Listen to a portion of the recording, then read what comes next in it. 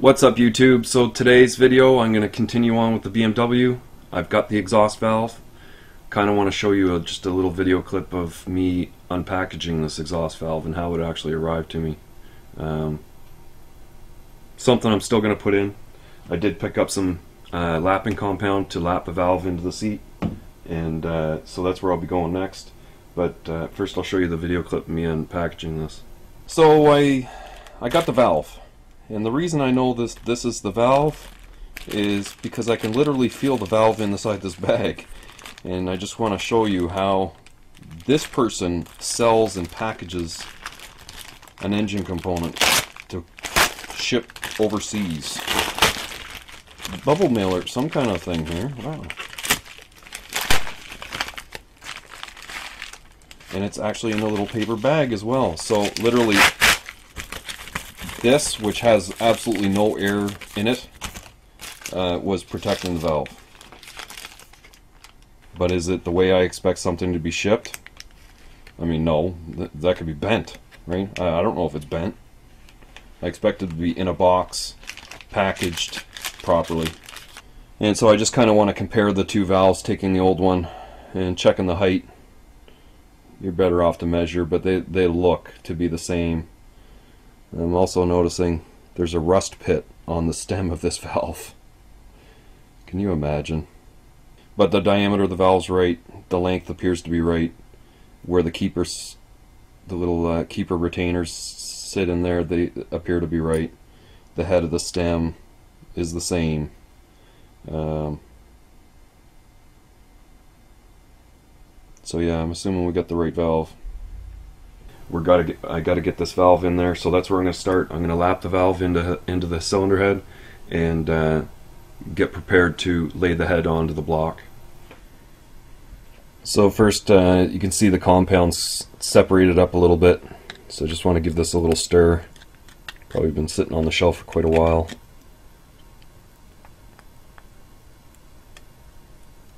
So actually, I probably got enough on the end of my screwdriver, more than enough. And we just want to lay it right on the seating area of the valve. Just lightly spread it on, be liberal with it.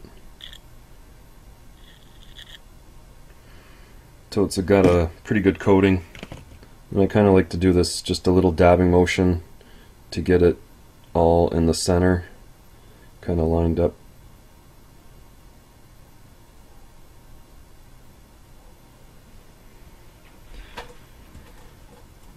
Can always add a little bit more later if you need to. So here is a valve lapping tool. It's just got a little suction cup end, and it's got two ends, a very large end and a narrow end. We're going to use the narrow end. Maybe just a little bit of spit on the end of the suction cup, and then once you have it on there, it should relatively stay on there. I mean, it'll pop off certainly. You kind of need to get it really dead center and push really hard on there to make it stick to the actual tool, and then just guide it down into the hole. A little bit of turning, and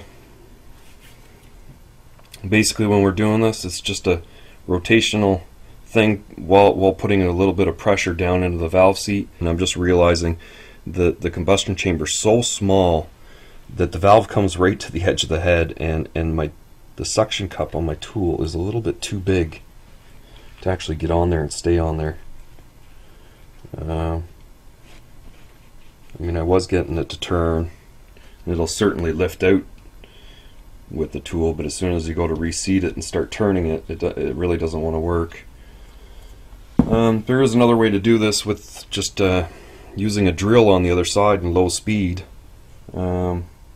I really don't like doing it that way, but I might have to. So I can't get a drill to fit in on the other side, so I'm left with no choice but to try and use this tool to at least lap this valve in a little bit. It's not going to go the way I want it to, I know, but if I can do something with it.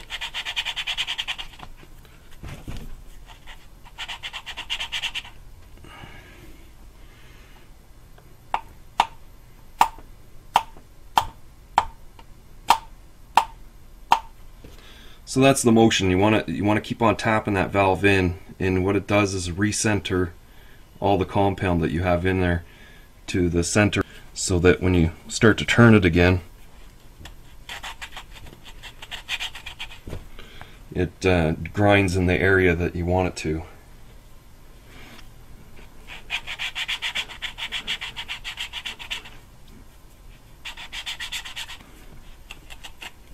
And this may not be perfect, but it's better than not doing it at all.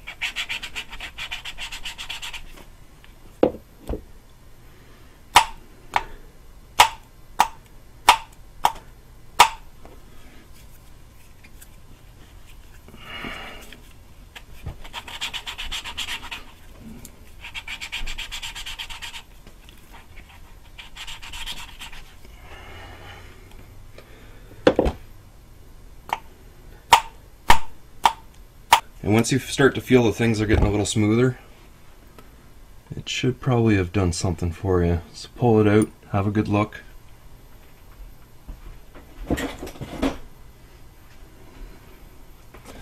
Wipe everything off of the valve.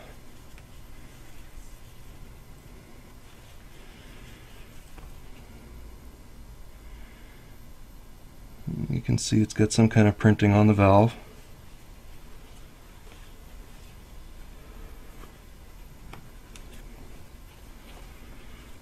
And just that little bit of work, you can really see how much we've cleaned up that valve seat. And I would say we're going to get a good pairing out of these two just as is. Okay, so I've got the valve spring compressor out. Get this new valve installed. I just got a little bit of lube on the stem.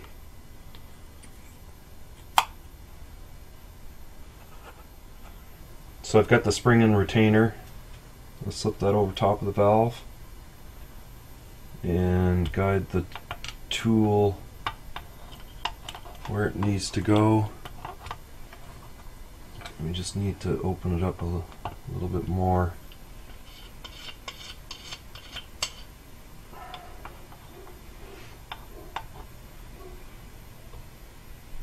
And just sit the end of the tool on the end. And just sit the tool on the end of this retainer and slowly start just turning it in by hand, trying to keep it straight. Get a little tension going on the spring.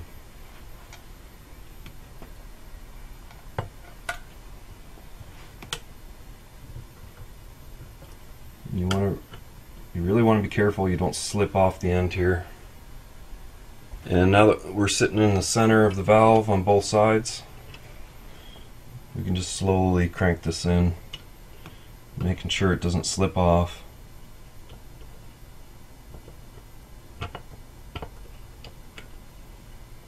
Make sure that the valve stem is coming through the center.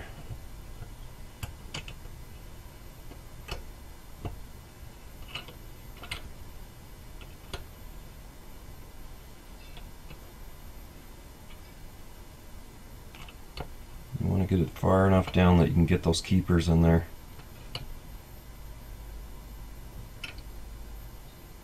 We're going to try it right about there. So the keepers are little half moons. They can be difficult to get in there. But if you get them into their little slots, generally they'll stick right to the valve stem. You might have to go down a little bit further. Make this easy.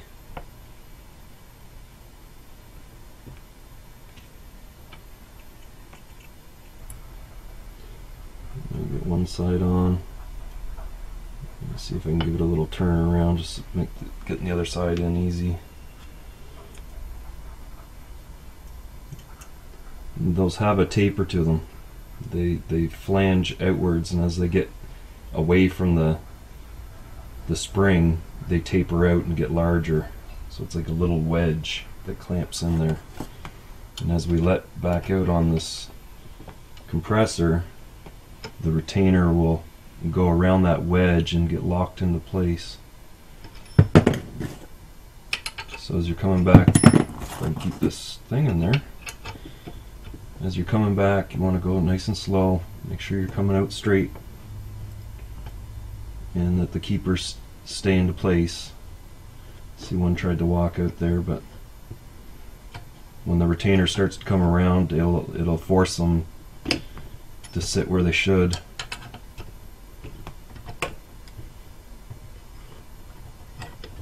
And as you release it, the valve will be fully installed.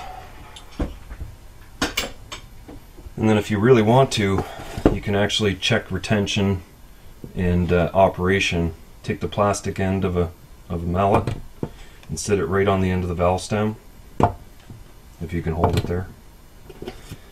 And then just lightly tap on the other side with the normal hammer. And I don't know how well the camera can pick that up, but the valve will just chatter open a tiny bit. You make sure everything's tight and it's going to operate just good. It's just perfect. One more addition is to install that one rocker that we removed first into the proper location and get ready to install the rest and the camshaft.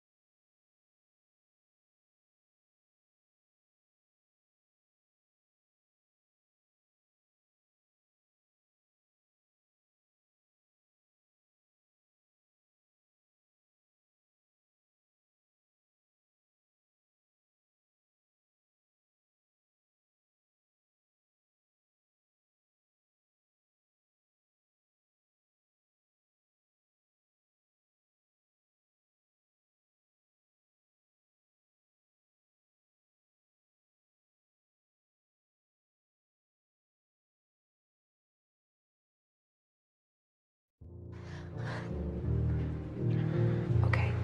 Really? I'm not a concept, Joel. I'm just a fucked up girl who's looking for my own peace of mind. I'm not perfect. I can't see anything that I don't like about you.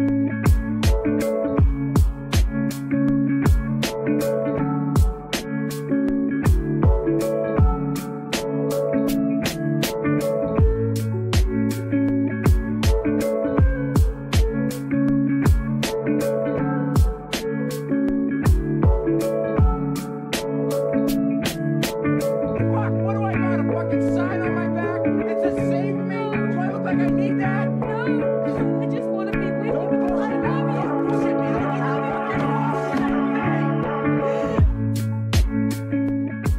bullshit. So it's now today, Sunday. I was editing a lot last night, and I've started a little bit this morning. I've got a lot on there already, and I've had to speed up this time lapse quite a bit. I've also, my back is a little bit done from doing that yesterday.